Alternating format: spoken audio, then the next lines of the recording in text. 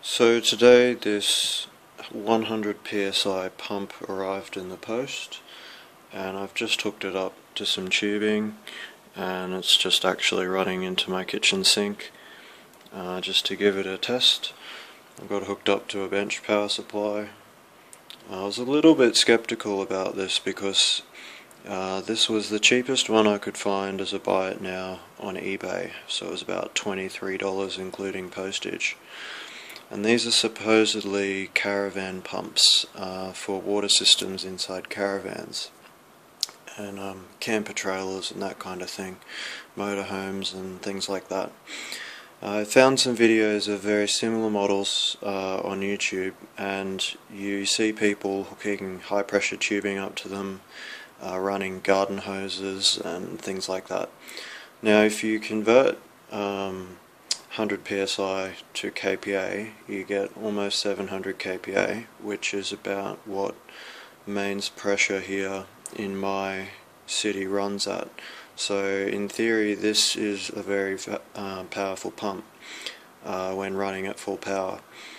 And sure enough, it actually has a little sensor on the end, which is this bit right up the back where those two wires run into, and that's actually a pressure sensor that trips at 100 PSI, so it will actually turn itself off temporarily when it's at full pressure on its outlet.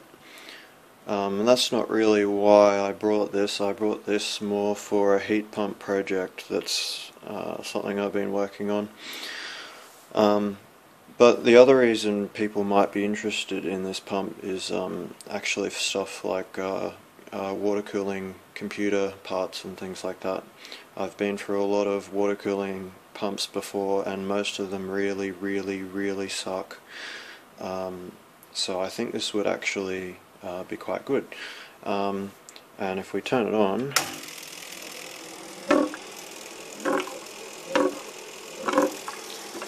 we see that it's actually self-priming as well, which is a huge plus. I hate pumps like this that don't self-prime. They're completely worthless in my opinion. But this one seems to have no trouble. Now this is actually only running at 4.9 volts, or let's just say 5 volts, and it uses less than 5 watts.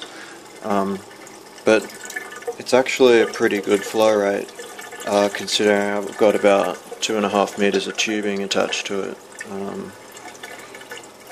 So I'm quite impressed with that actually.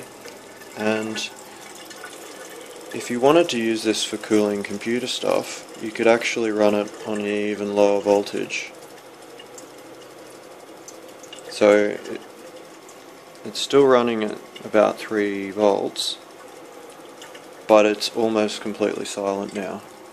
And yet, you know, still moving more water than most water cooling pumps would. What else? I don't actually have a pressure gauge to try and get 100 PSI out of this, and this tubing would just bust off that connection anyway. But I have no doubt that this could actually get to some very high pressures. If we turn this up to 12 volts,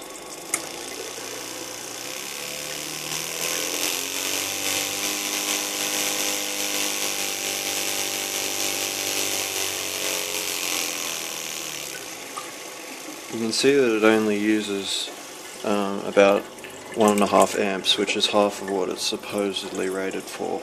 It's rated up to 3 amps on the label, but you know, Chinese products, I'm always a bit skeptical of labels and ratings. So if I do come across a pressure gauge that goes up to that 100 PSI mark, I definitely would like to hook it up to this just to see what it can do. But for my purposes, I have no doubt that this will be a good little pump. Alright, that's it, thanks.